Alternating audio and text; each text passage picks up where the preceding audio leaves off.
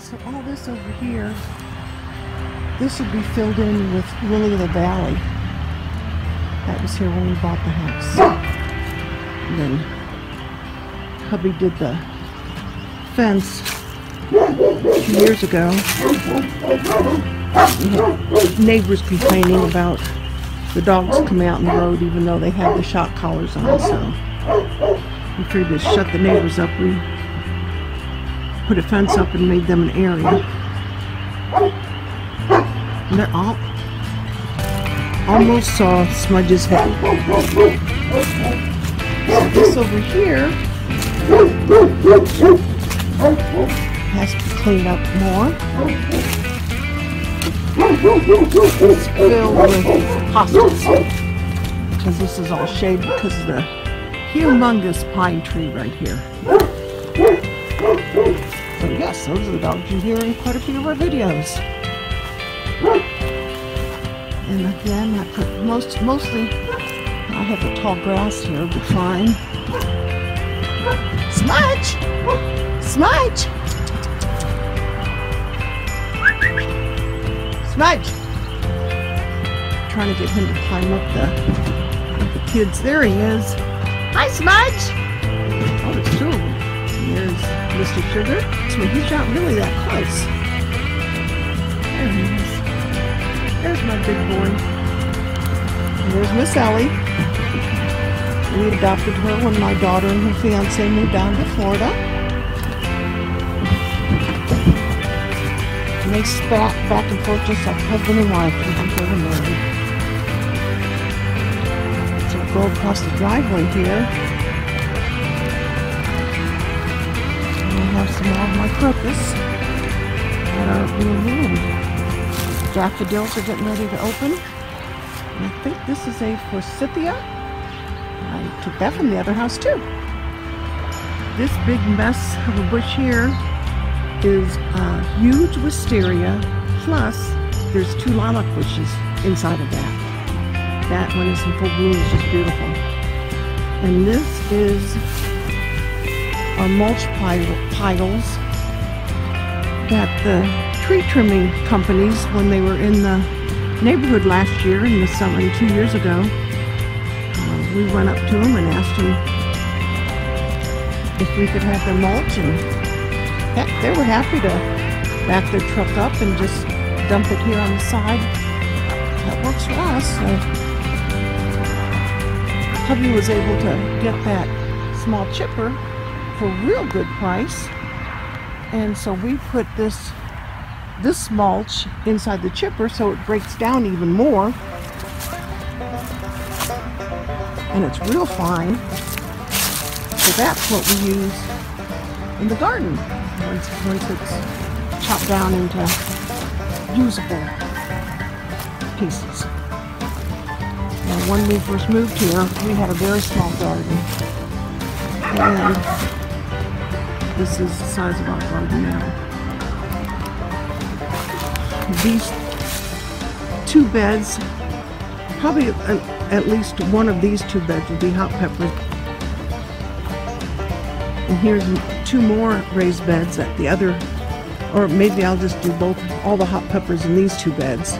I don't know how I'm going to do it yet this year. But I'm going to have carrots and radish and peas and pole beans. Like I said, this is what our cattle panels here, what we put the tomatoes in. I don't know if I'm going to do cucumbers this year. We didn't have cucumbers with the dog last year. And 2 hoops over the top and hung down, so they're really easy to pick.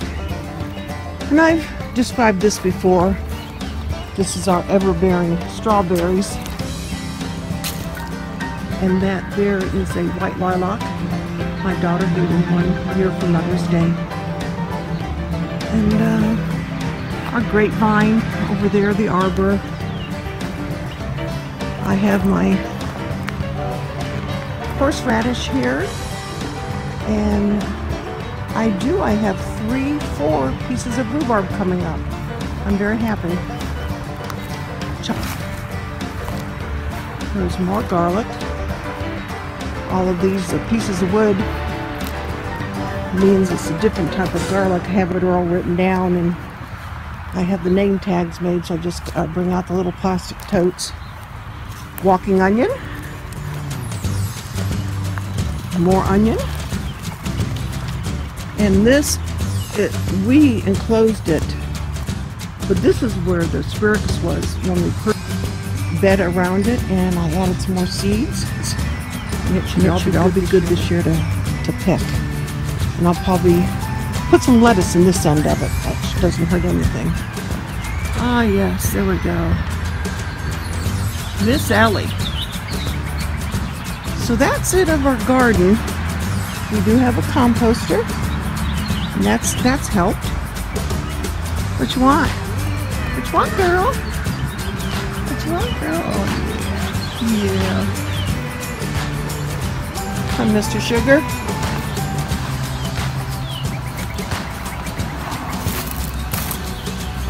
And then we don't have swampland, but for some reason we have cattails. My daughter calls them the urban corn dog. So, and here's where a lot of my hardy hibiscus seeds come from. They were here. We have a mess over here on one side of the doorway. And this started out to be my herb garden, but I don't know. I don't know what I'm going to do with it this year. This is the area that we designated for the dogs to run in, come out and get exercise, because we can just open up the garage door and they can come out here. And there's my big baby right there. Smudge is the youngest of the 5 and the biggest. He's still has a year and a half to grow into those humongous paws of his. And over here, I don't know where Sam went. Right there's Sam. Sam was a rescue from up the street. Serious ear infections. We couldn't even touch his head. He would have taken our hand off. And now he just loves to be loved. I have to sedate him a little bit to get in there and clean his ears out, but he's a love bug. Shadow! Shadow! Shadow! Shadow is 14 years old. She's my lab chow that we got. There she is. At a flea market of all places. And I got her when she was 6 months old. She's going deaf and going blind. And there's Sam, wants to know what's going on. Smudge and his buddy, Miss Ellie. Crazy dogs, I'm telling you. And then we have the sisters.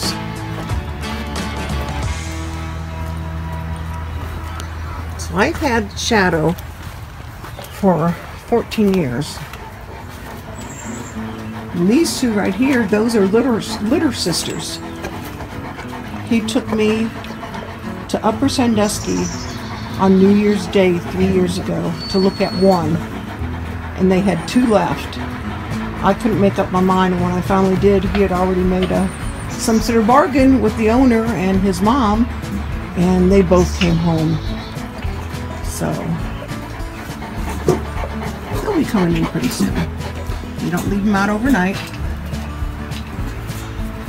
Clean out their run area, their kennel area on a regular basis, and that's about it. So I will leave you with this, and you have a good day. Subscribe. Tell your friends, tell your enemies, tell your family.